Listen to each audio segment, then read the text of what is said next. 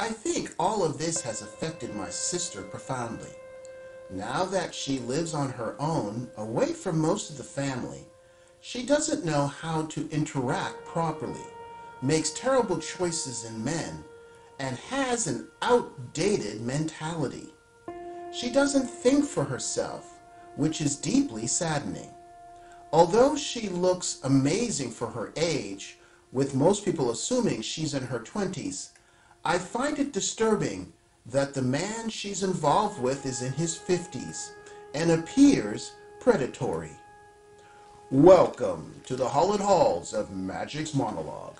I'm Magic, your curator of personal growth and the sage keeper of the keys to today's tome of wisdom and knowledge. Today's video, my sister's shocking affair. She's sleeping with a married man. But before embarking on an expedition to knowledge, I thank you for the thumbs up you've given me, the subscribe, and the smacking of the bell to be instantly notified of new videos. Let's begin the journey. This is a good lesson video, guys, about choosing the right woman, which means you must rationally dig into a woman's past actions and decisions and come to know her family belief systems as well. As usual, there is something to learn here. My sister is intentionally involved in a secret affair with a married man, and I'm uncertain how to handle this situation. She's my older sister and has always been peculiar. She had the audacity to introduce him to our parents as if meeting him would make them approve, even though he has children and is undergoing marital counseling with his wife. My sister continues to sleep with him. She seems to have lost her sense of reason, and I'm utterly disgusted by her behavior. Slap to the back of the head of your sister. What the hell is wrong with her? She's having an affair with a man who's cheating on his wife while they are in marriage counseling. Oh well, he's a stand-up guy, a real paragon of virtue. What could possibly go wrong in her relationship with a married cheater? I believe her actions stem from loneliness. She's over 40, and our parents were overly protective immigrant conservatives who raised us to be naive. Slap to the back of the head. That is called minimizing behavior and making excuses. I don't give a flying fornication at a rolling dog. She and he are making conscious choices here. There is no rational universe where you should be making any kind of excuses for her behavior. I'm labeled the rebel because I learned to set boundaries and prioritize my well-being. My sister, however, has been treated like a child all her life and still acts like one. No shit. Really? I think we all call that a sense of entitlement.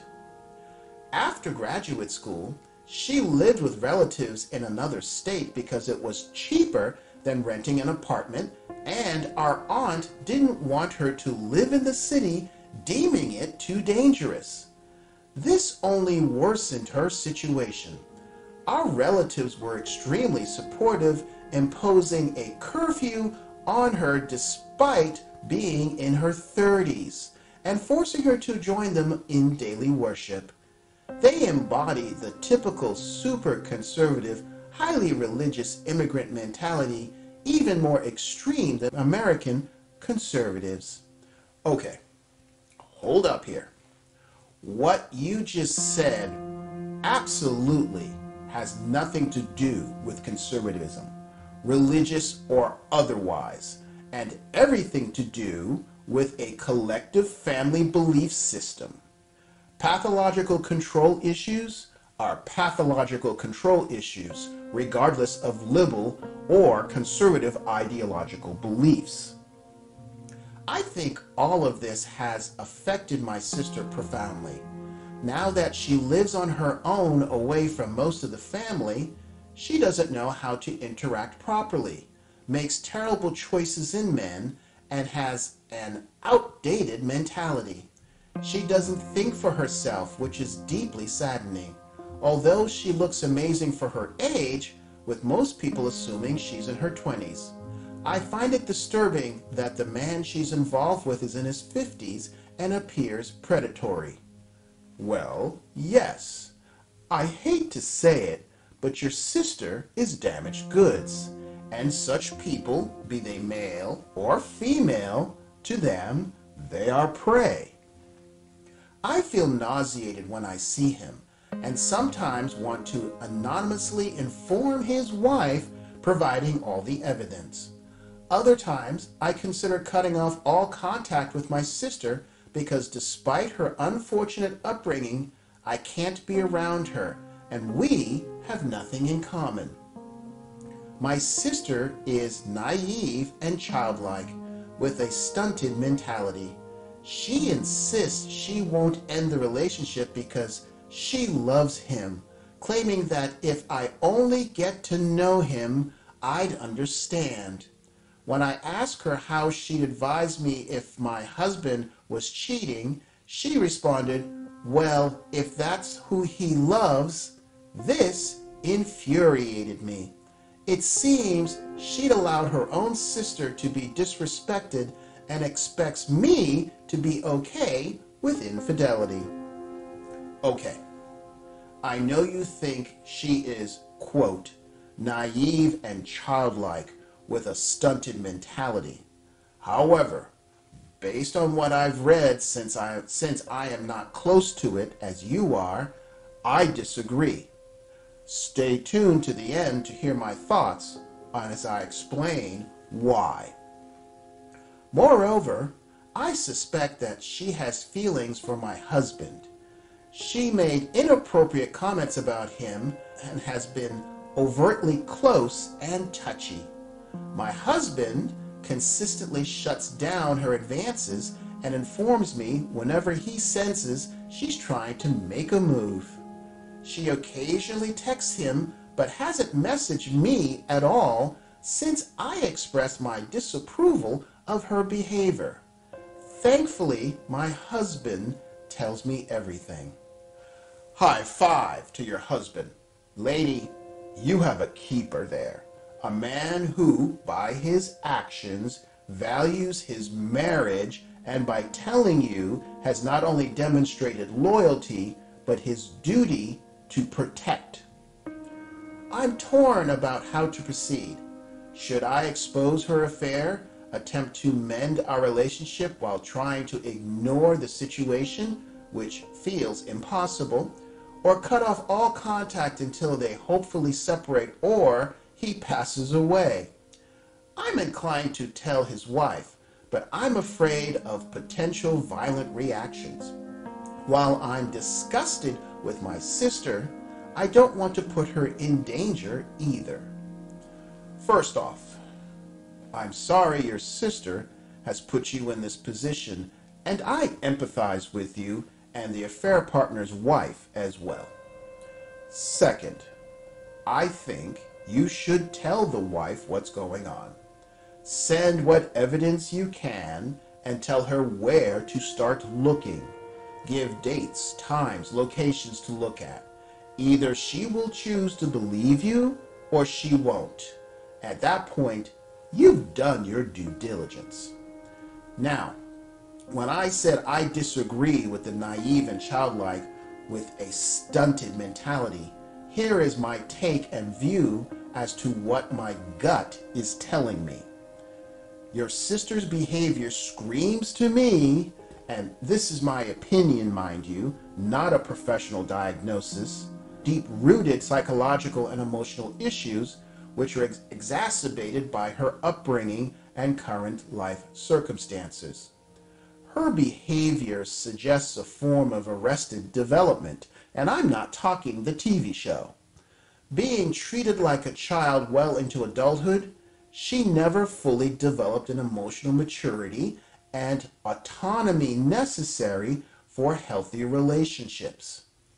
The infantilization by your parents and relatives has left her emotionally stunted, unable to make sound decisions or set appropriate boundaries.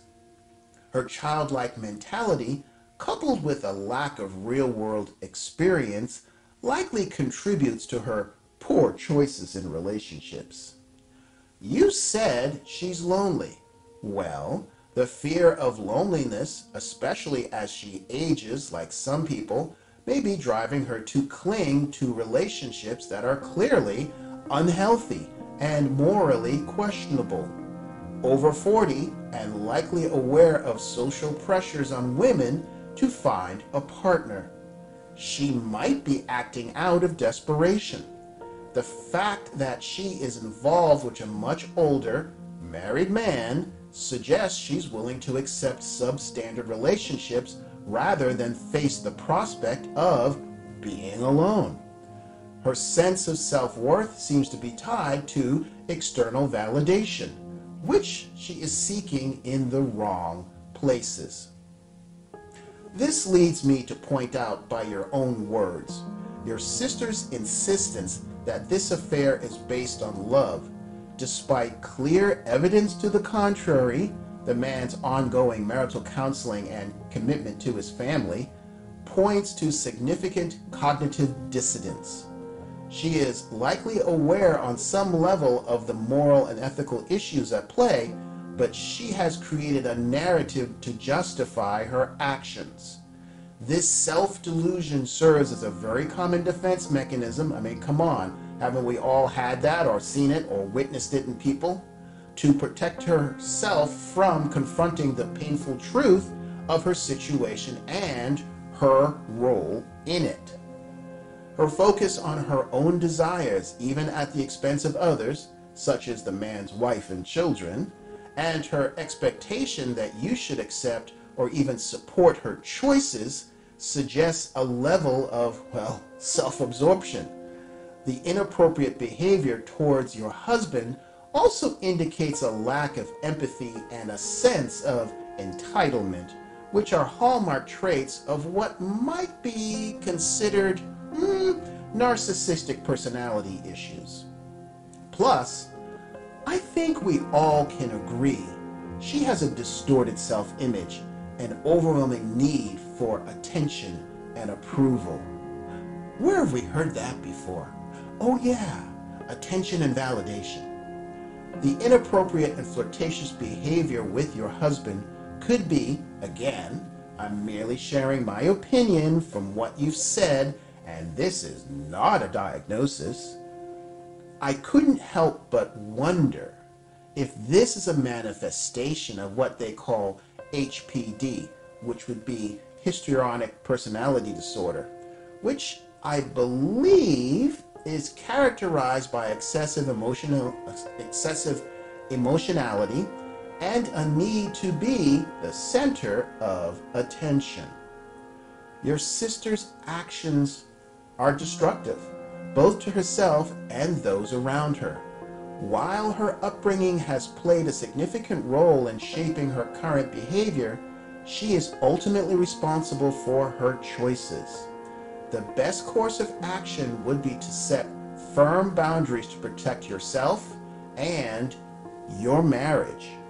You might consider limiting or even cutting off contact with her if she refuses to acknowledge the harm she's causing. Ultimately, your sister needs professional help, but she must be willing to seek it out. Until she confronts her issues, any attempt to mend the relationship will likely be futile.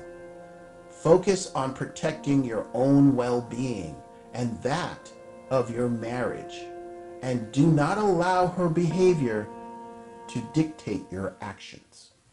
If you are the 66.9% of men who found value in this channel, and the 33.1% of women please show it by doing 3 things.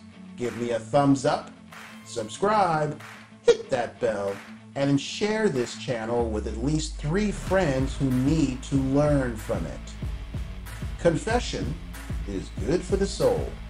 Send me your personal relationship stories to share, or if you see an article online you think I should cover, send me the link to stories@magicsmonologue.com. If you have a moment, stop by my YouTube community tab and vote on my surveys, or subscribe to my Locals, Rumble, Twitter, Getter, or Gab. Through this, you are leading by example, encouraging other men to rise higher, and ensuring you live a life of passion, purpose, and prosperity. If you can't wait for my next new video, click on one of these right now and watch another. Until next time.